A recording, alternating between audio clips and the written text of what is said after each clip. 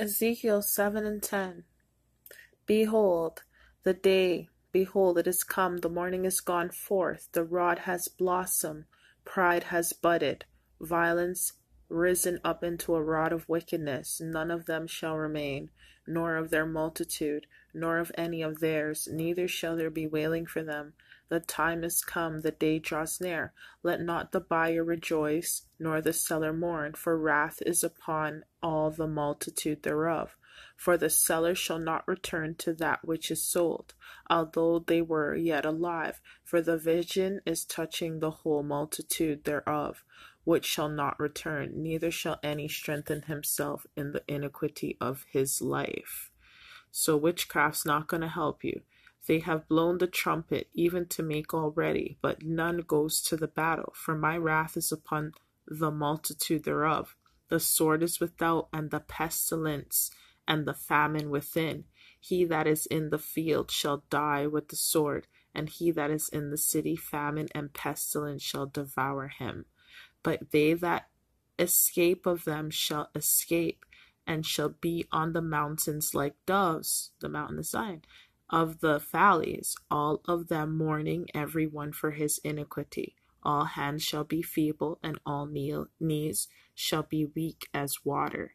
They shall also gird themselves with sackcloth, and horror shall cover them, and shame shall be upon all faces, and baldness upon all heads. They shall cast their silver in the streets, and their gold shall be removed. Their silver and their gold shall not be able to deliver them in the day of the wrath of the Lord. They shall not satisfy their souls, neither fill their bowls, because it is a stumbling block of their iniquity. Now, is catastrophic. You have nothing in your life to measure this by. You were not yet born when the flu plague of the early 1900s was in full force. I think he's talking about the Spanish flu in 1918. no, Nor for he's TB talking about the or Black the Black Plague Plague. These things are that happened in the entirely Middle out of your Ages. scope of reality. It is much more serious than what is being reported. It will cause an economic disaster as well. People have no idea how very serious it is, or the measures that are being taken to quarantine those with symptoms. The Chinese are brutal with those who are sick.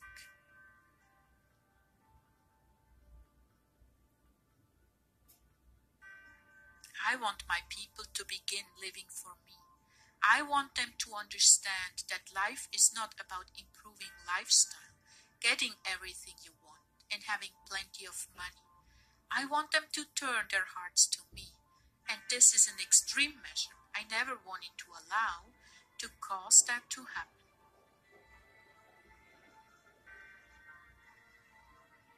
This plague is only just beginning. It is going to burst forth and shock the world. People of the world, turn your hearts to me. Do not think you can continue to live strictly for yourselves and be safe from this plague. I'm calling all of you back to me, and what you are seeing is the result of your indifference in living a selfish lifestyle.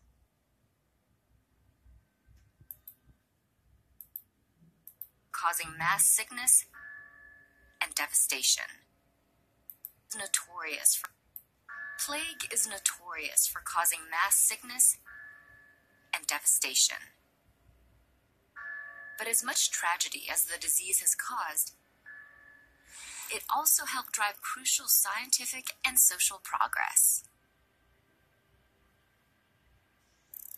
Plague is an infectious disease caused by the bacterium Yersinia pestis. It mainly affects rodents and spreads by way of insects. Because of these insects,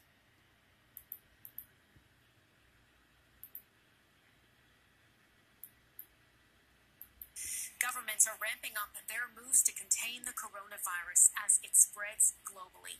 Japan is among those governments. Prime Minister Shinzo Abe has called for all public schools to close from next Monday until the end of spring break in April. This as new infections of the virus outside China outnumber those in China. Let's take a look at a map that shows the severity of the situation in the affected nations. Now, the deeper blue, the country here, the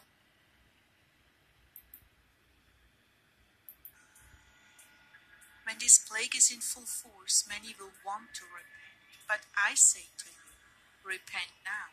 Do not wait for your deathbed to confess and repent of your sins and your judgments against others. Do not wait for a child to become sick before you repent. Come to me now, and though your sins be as scarlet, I will make you whiter than snow. I will love and show mercy to you, just as you loved and showed mercy to your brother. Not with your actions, not with your words, but in your heart of hearts. That must be the place of mercy in you, not just what you think or speak with your lips. I bless you now, dear ones, and I ask you to examine your life and conscience. And if anything remains, come to me repentant, and I will forgive you and give you strength to love others as you love yourselves.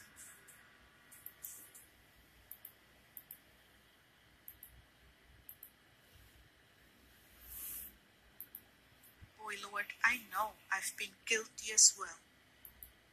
If you want to know more about this virus, look up the SoundCloud page from Mike from around the world. Mount. To know more about this virus, look up the SoundCloud harbor in America.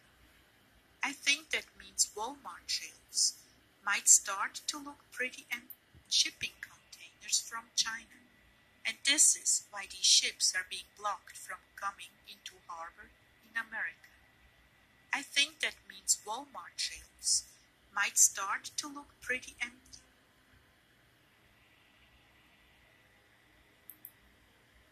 Most of all, my loved ones, please pray for the Chinese who are being handled brutally by their government.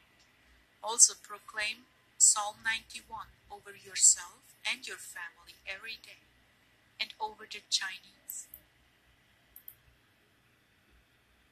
larger the number of reported cases. And as you can see, China still has the highest number of cases, more than 78,000. Altogether, 50 countries or territories have confirmed cases of the virus. The total stands at more than 82,000. Now, South Korea has again seen its biggest one-day jump in infections, and Saudi Arabia has stopped travel to religious pilgrimage sites due to fears over the virus. In Europe, Italy's outbreak has worsened, while Romania, Denmark, and Estonia are the latest countries. Please, they are suffering so much.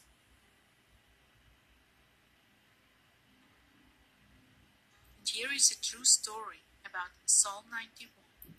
In the Second World War, there was a regiment of 900 men, and the commander of the regiment countries to confirm cases, and Australia is taking emergency measures to stop the disease from spreading.